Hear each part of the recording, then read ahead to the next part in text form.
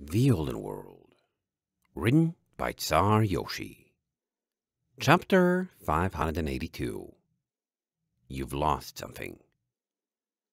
Starlight wandered the lonely corridors of wherever she was, trusting her instincts to keep her silent and out of trouble. The place seemed labyrinthine for the sake of being labyrinthine, with dead ends everywhere and corridors that doubled back on themselves for no reason. It was like it existed solely to sap someone's confidence, waste their time, or make them spend more time in the strange, unpleasant anti-magic atmosphere. The joke was on Venvo. Ever since she had activated her nightmare module, the feeling of being breathed on seemed to slide right off her, like it was caused by a thing, and that thing could no longer see her. She still couldn't use her horn, though. She had lost track of how long it had been since Glimmer disappeared. Just as well. Maybe the hallucination thought she was being comforting or keeping her company, but she would have rather had someone help her, and all the other filly had done was hemmed and hawed and talked about whatever. She couldn't actually remember, aside from that it hadn't been important. Still, though, there had been a certain quality to her. Before using the moonglass, she hadn't seen it, but then there was something bright about the filly, warm and welcoming, a feeling she was certain she hadn't perceived before. No, maybe she had? The only thing like it she could recall was the harmonic flame in Ironridge. Blinking, she recalled the flame there trying to talk to her and imparting her a bit of its magic to help patch up her horn. Maybe her duplicate had something to do with that? But why would she need to be moonglassed to notice the filly felt that way? Starlight shook her head and pressed on, the vague feeling that she had lost something and she didn't know what, fighting with the present realization that being glassed wasn't so bad once the period of switching was done. She could actually live like this. Voices suddenly met her ears, sounding weary, and she instantly perked up. More prisoners, maybe?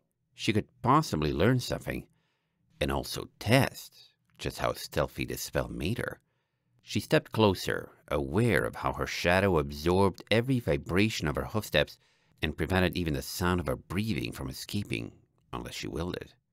Hate this job. Don't know whether it's worse when the place has just been emptied out, or when it's full of scum clamoring for their heathen lies. Why? You so much of a sadist you enjoy listening to them already? This place really is getting to you, haha. Ugh, no. Just don't like it here when it's quiet. It's always too quiet. You know those horror stories where that means everything else is hiding from the monster, and it's about to jump you and you get killed? Bah, that's softcore, but it's a step in the right direction. Well, this is like one of those, except it's quiet because the monster's already dead. This place feels like a tomb when it's empty, one that already hates us. Isn't that what it is? You come here for two reasons. To die, or to keep others in line where they die. Which mostly means marching them to the teleporter. Only when it's filled up, it's a waiting line for Gashiva's teeth instead. Starlight frowned, standing in the middle of the corridor, as two guards wandered out from around the corner. They were both stallions, the aggressive one an earth pony, and the complaining one, a bat pony. She instantly decided she liked the bat pony better, though neither of them were nearly as bright as Glimmer had been earlier.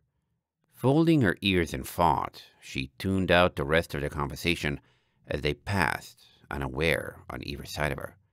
They were bright too? It wasn't a quality she had a better name for, and she knew she had never applied it to ponies before, but brightness was as good a word as any. And it wasn't like the earth pony was negatively bright, just dull.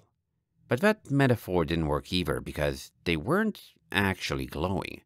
It was a feeling she felt, not a sight she saw, and it would have to be dozens or even hundreds of times stronger for her to break her self-control and run to his side and bury her face in his chest.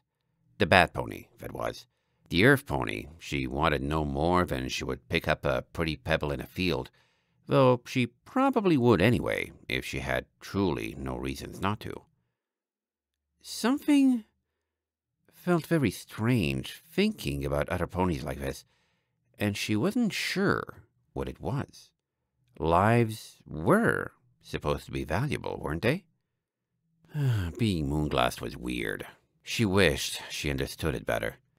System about help activated, the voice she associated with turning this way projected into her mind, leaving the words almost floating there like she could hear them just by thinking about them and experience them outside her normal perception of time.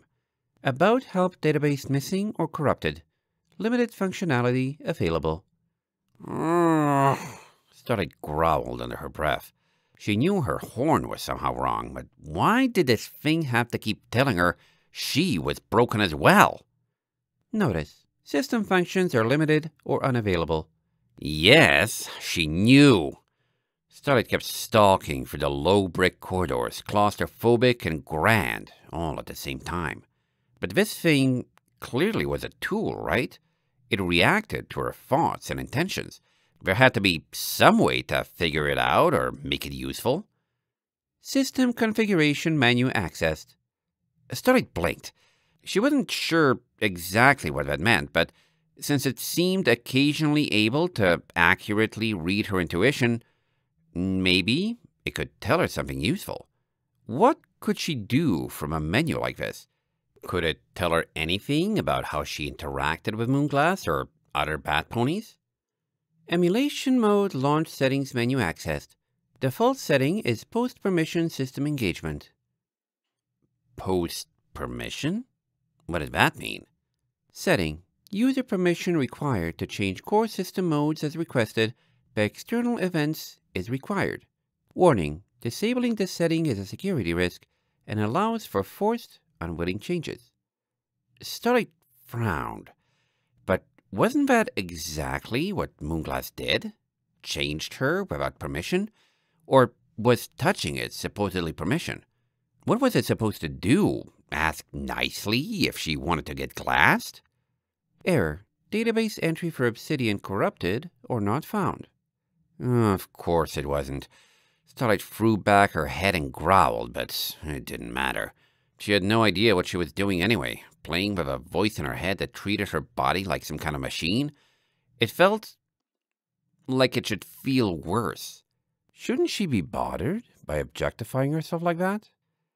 This was weird. Nightmare modules were weird. Maybe they were only not so bad if she didn't think about it, because she was starting to see why this kept Valet up at night.